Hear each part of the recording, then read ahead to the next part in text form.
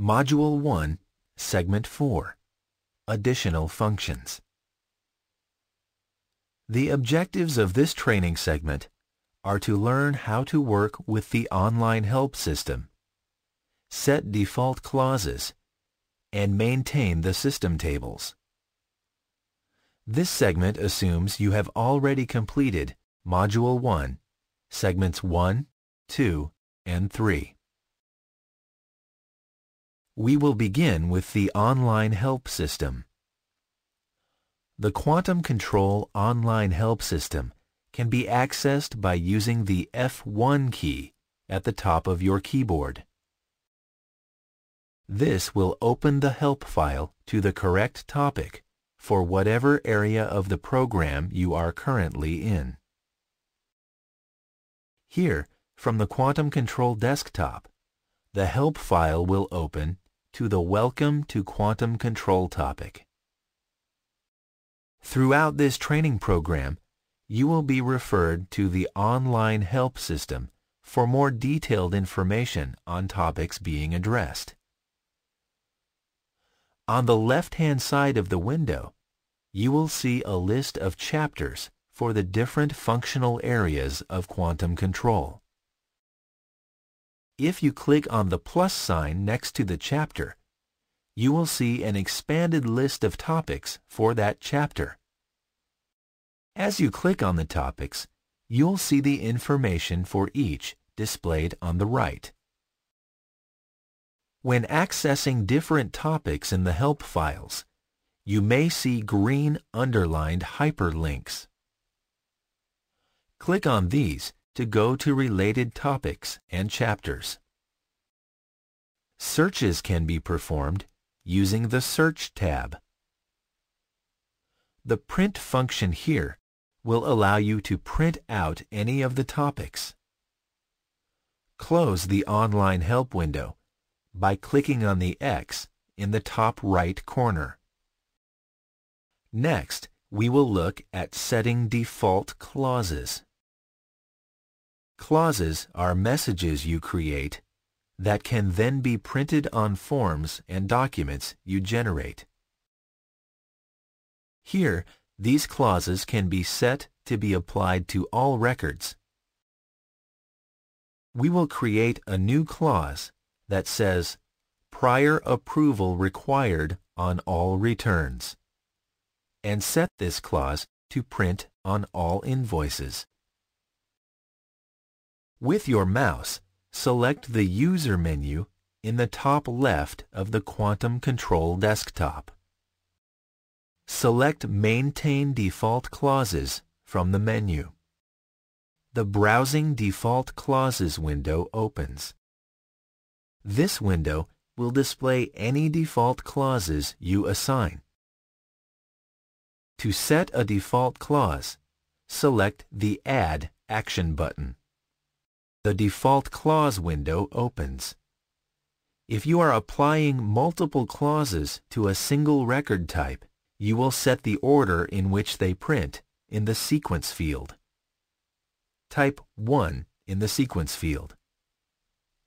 You will notice that in the far right side of the Description field, there is a square-shaped button.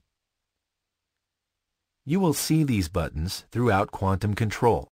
These buttons signal that this is a table-driven field.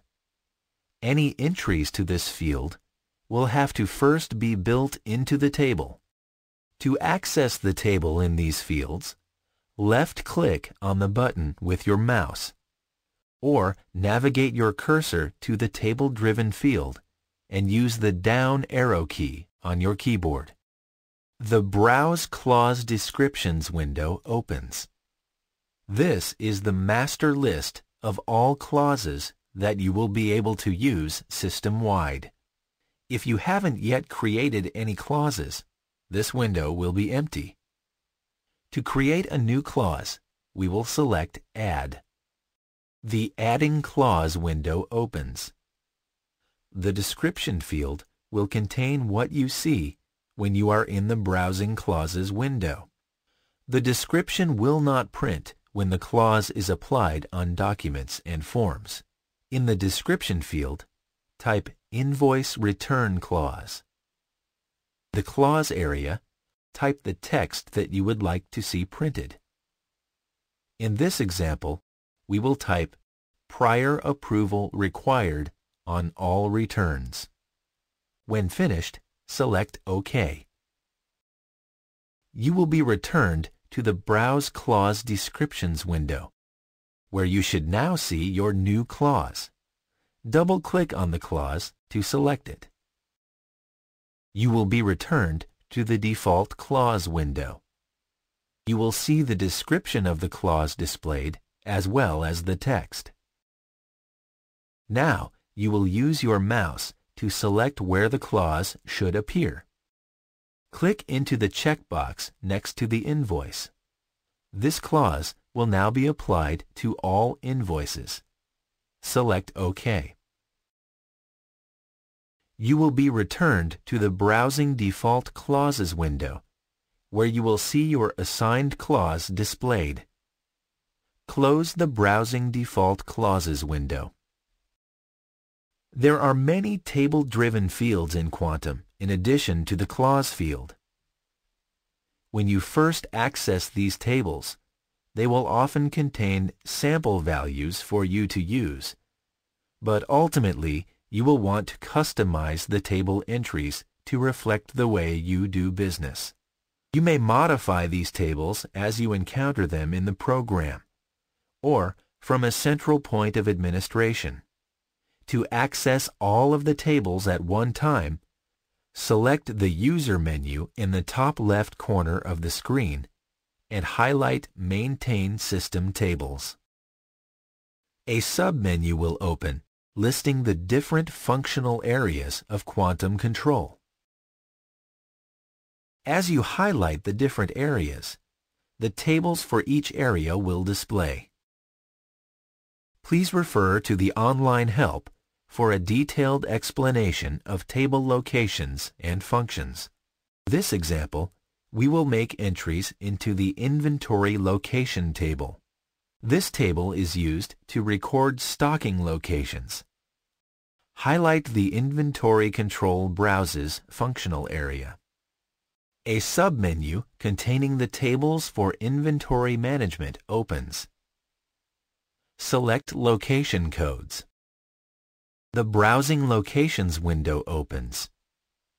To create a location code, select Add. The Adding Inventory Location window opens. The Code field will contain the new location. In this example, we will type C1. Description field can be used for a more detailed explanation of the location. In this example, we will use the description field to specify that this code represents Aisle C, Shelf 1. The sequence field is numeric and can be used for sorting purposes of table entries. Those entries that are used most frequently can be assigned a sequence of 1. Next most frequently used, a 2, then a 3, etc. In this example, we will assign a sequence of 1. When finished, select OK. You will be returned to the Browsing Locations window, where you should now see the location you have created. You may now add other locations or close the location table. To recap what we have learned how to access the online help system, create default clauses, and maintain the system tables. You may now proceed to Module 2, Segment 1, Creating Inventory Records.